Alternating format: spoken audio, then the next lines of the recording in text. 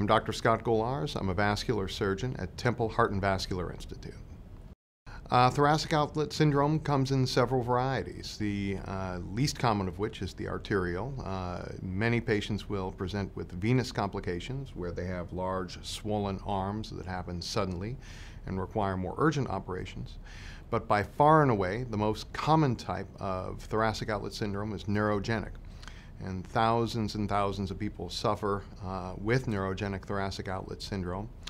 And unfortunately, it's a very unrecognized phenomenon.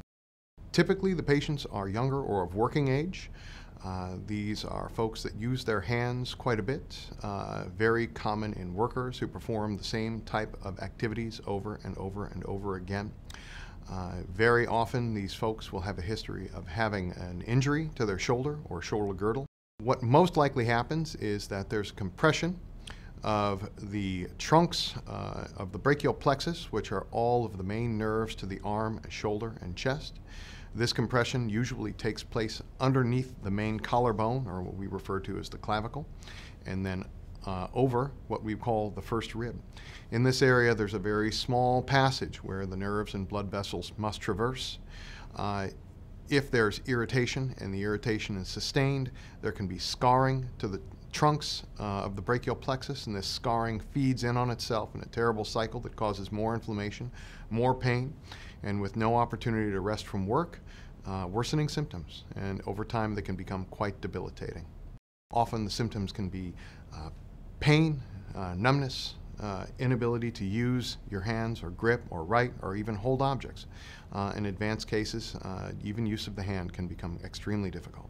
Because of the varied presentation of neurogenic thoracic outlet syndrome, it can mimic other diseases.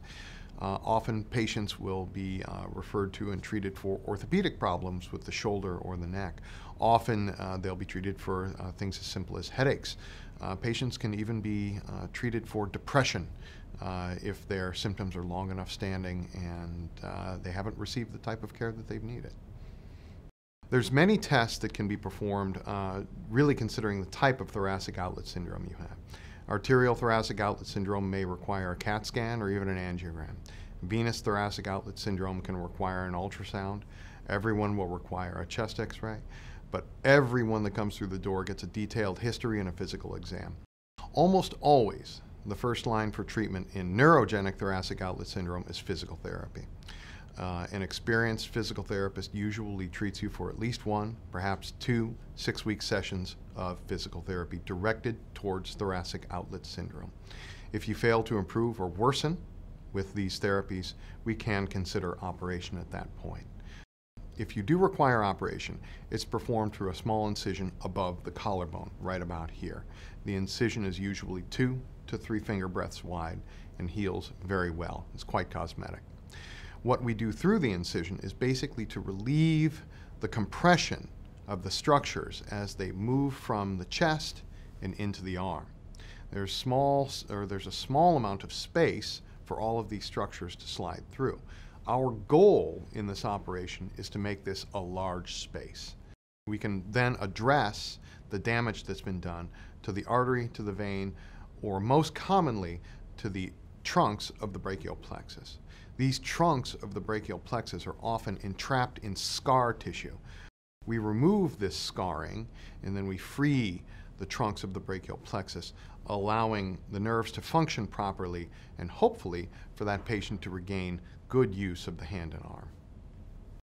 Recovery from the surgery, it's generally tolerated extremely well. Every patient is using their hand that night. So if you walked in using your hand that afternoon, you'll be using your hand that evening. Your hand and arm are free. You do not go home with a splint. A hospital stay is generally anywhere from 1 to 2 days. Most patients will return to work usually 2 weeks afterwards, depending on the type of work that you do. The general rule of thumb is that all patients will receive intense and physical therapy about a month after the operation is performed. 3 to 6 months after the operation, you'll probably have all the benefit that you will have from the operation.